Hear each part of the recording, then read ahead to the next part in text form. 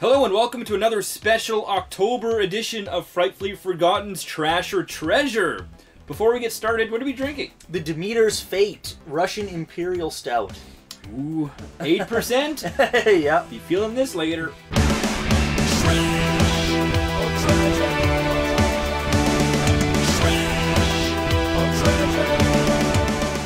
Last year we tackled Halloween 5 for Season 5. So for Season 6 we'll continue tradition and tackle Halloween 6 and give it the Trash or Treasure treatment. Halloween 6, The Curse of Michael Myers, is directed by Joe Chappelle. No relation to Dave Chappelle. No, sadly.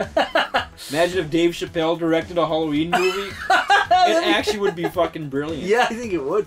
This movie stars the man himself, Donald Pleasance, right? We don't need to go into what he's done. Paul Rudd is in this. We also don't need to go into what he's done. He's a big actor. This was one of his breakout roles. Mitchell Ryan is in this. He played Riker's dad in The Next Generation. Ambujitsu! Yeah, they're playing the Ambujitsu.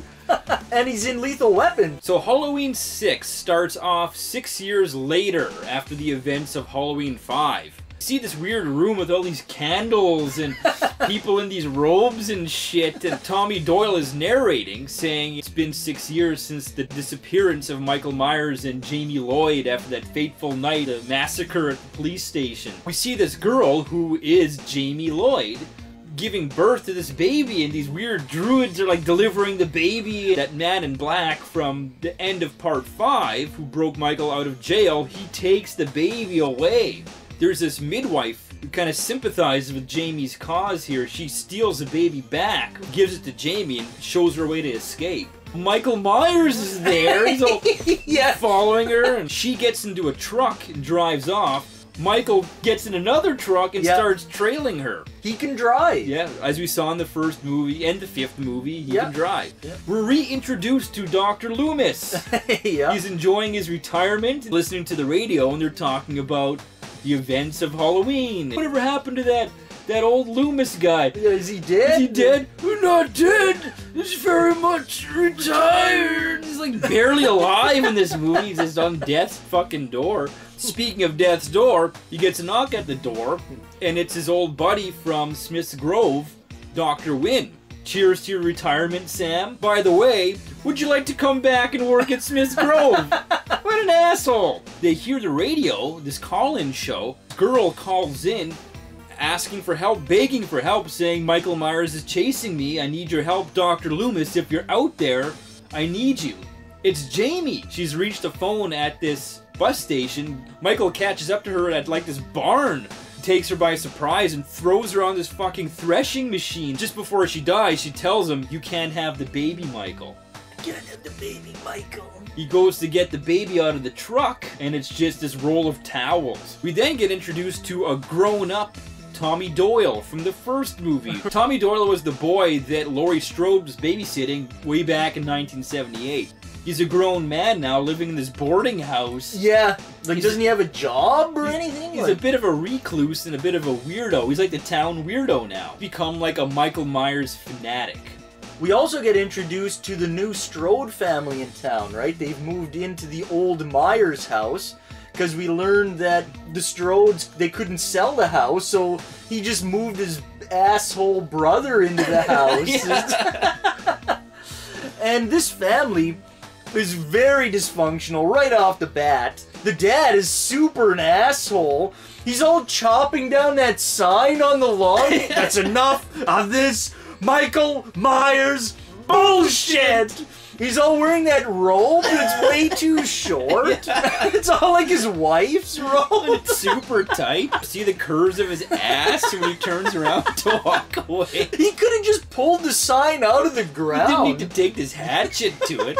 The dad is not happy that the daughter had to move back in, right? With the kid. With the damn kid, right? You that little bastard of yours.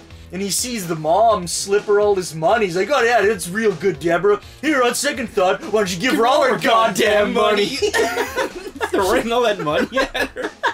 She tells him, you're the only bastard I see here. And he slaps her. There's a knife at his belly, right? And it's the little boy, Danny. Danny is seeing visions of this man in black, right? And he's hearing voices Tommy was listening in on this whole radio segment, and he deduces from what he heard that she was at this certain bus depot, right? He goes to the bus station, and he ends up finding the baby. He takes the baby, and he goes and he actually runs into Dr. Loomis at the hospital. Tommy Doyle! Yeah!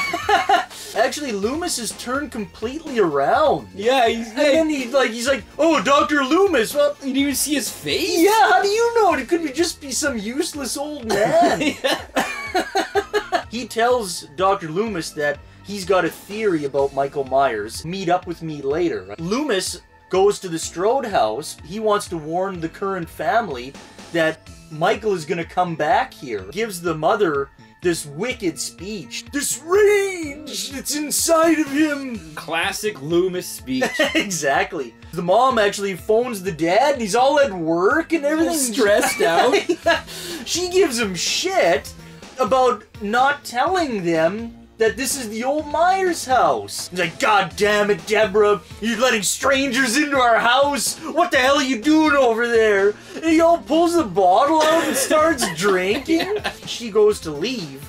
Who gets into the house? Michael Myers, right? She starts getting into these sheets and everything that she hung up, and she turns around and Michael's there with that fucking hatchet. The same hatchet that dad was using to cut down that sign. And just whacks her. The dad comes home and he's all pissed. Drunk, he's got his shirts all untucked. The lights go out. So he goes downstairs and the washing machine is on. The power's out. So how is the machine on? Yeah, it's kind of strange.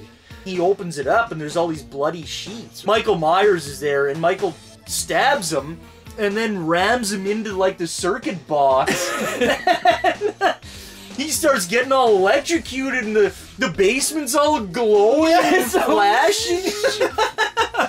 And his head explodes. It fucking blows up. Tommy takes Kara and Danny back to his place and he tells them, well, it's not safe to be in the Myers house. Proceeds to tell her about what he thinks is going on with Michael Myers and this whole thorn theory, right? The theory about the stars aligning into the thorn symbol and etc., etc. And that's where we're going to end the plot. So if you want to see what happens with Tommy Doyle, Dr. Loomis, Kara, Danny, and this thorn theory, keep watching Halloween 6. So, Halloween 6, trash or treasure? Let's start with the treasure as we always do.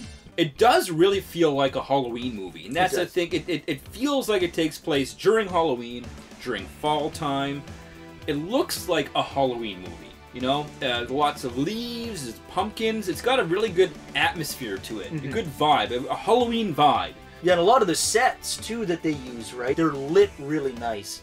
And there's a lot of fog and mist, like in the beginning when Jamie's getting chased. It looks really cool. Yeah, it is a good-looking movie, for sure. That scene where that one guy gets his neck all broken, like it's like foggy and it's dark. It feels like a cold Halloween night, you know, and that's exactly how it should feel. And it does feel like it takes place in the same universe as all the other Halloween movies. There's a lot of good callbacks to the first movie, Strode Realty, like in the first movie, and they tie that in, like they're still trying to sell the house. Yeah, and it's the Myers house, right? They're still trying to sell the Myers house. Mrs. Blankenship, they reference her in the first movie. You got Tommy Doyle, right, from the first movie. Yep. And a lot of the music, too, right? The theme, they still keep the same theme throughout. The other melodies from the first Halloween movie are in this movie, and it really makes it feel like a real Halloween movie. The characters are great in this movie, actually, and a lot of them stand out. One of the biggest standouts is the dad. The asshole dad. Oh, fuck, is he ever an asshole? He's such an asshole that you actually kind of like him. You love to hate him. Yeah, exactly. Right? You love to hate this guy.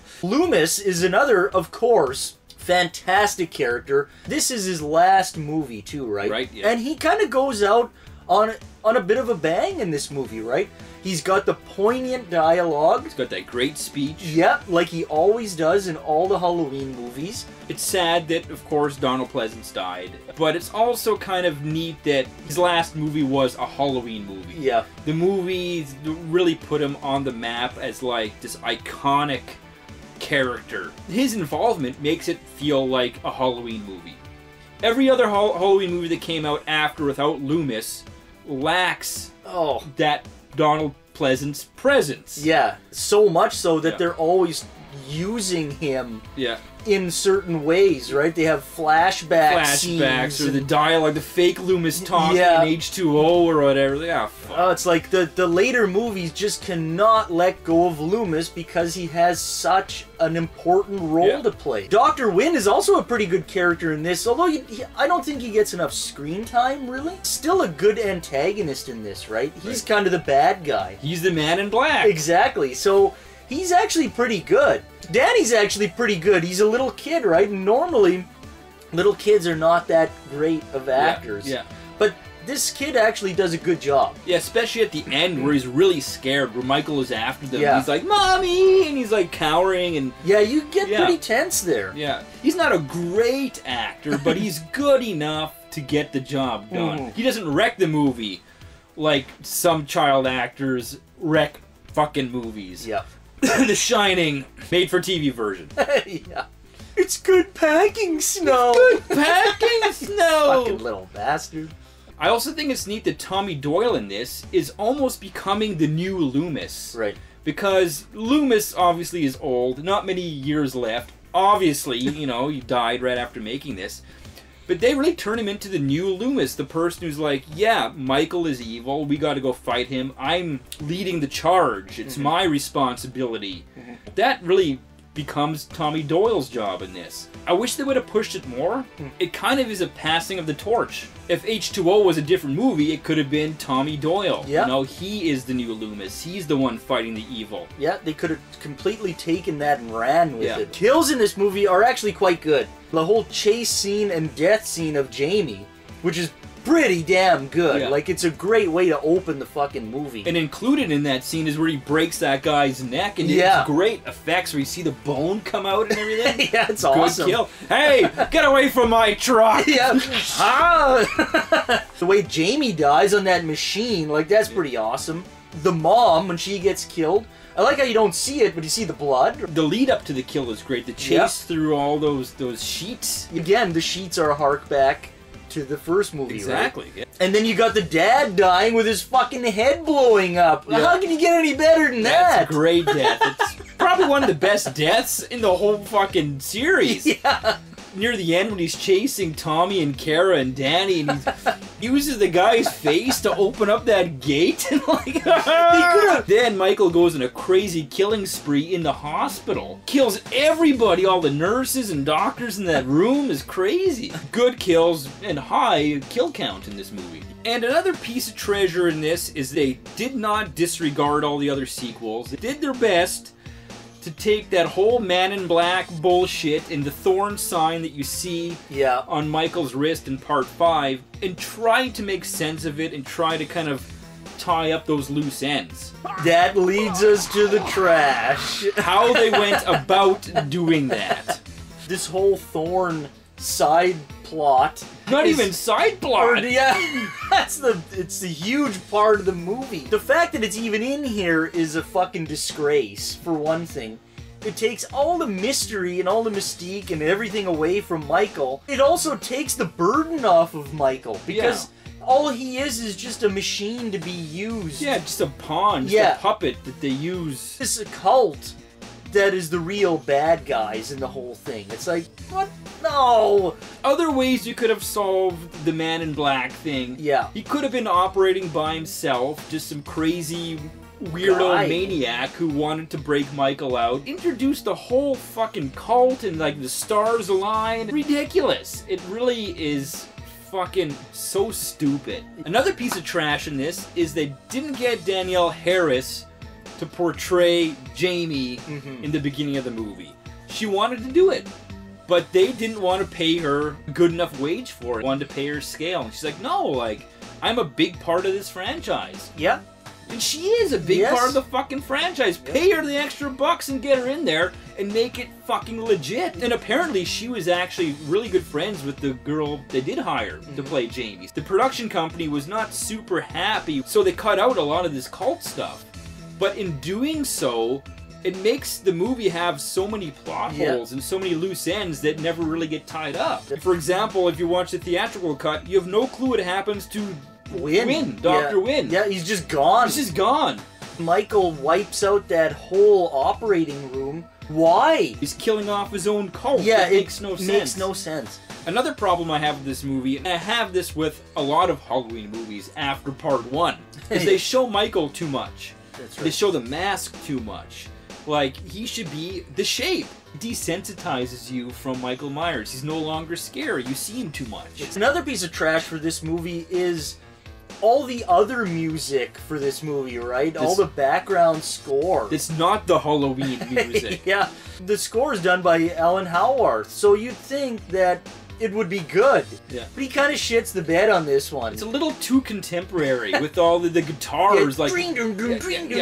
The fucking dive bombs. It's like, what the fuck? Like, I don't need electric guitar in a Halloween movie. And the whole subplot with this fucking radio DJ. Like, that goes nowhere. Like, why is he there? He's just a body. He's all strung up in those trees. That's actually a cool part. Look, Mommy, it's raining.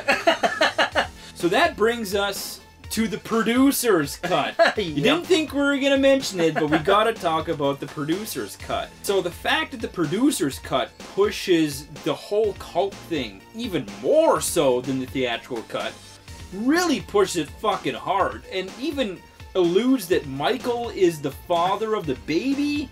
So, like, what did he rape? He must have raped. He raped his own 15-year-old niece. Like, what? No, that's not Halloween. That's just fucking morbid. That's just sick. And what does that do to the character? What it's doing, it's not raping Jamie Lloyd. It's raping the Halloween. Yeah, exactly. It's what it's doing. It's going against everything the Halloween stands for: mystique and mystery and ending. Like in the producer's cut, the way they defeat Michael Myers. He all throws those rune things on the ground and all that. It just stops? Like, what? And that's how you beat Michael Myers, by throwing some fucking pebbles on the ground? Like, what the fuck kind of ending is that? All the things Michael Myers has been through, been stabbed in the eye, blown up and burned how many times, and then these rocks just stomp him. I like the way that they ended it in the theatrical cut with Loomis, right? Yeah. He goes back and here, now. Yeah. So you kind of assume that Michael killed him. Yeah. In this, he sees that thorn symbol on his wrist. Yeah. And then that's why he's all,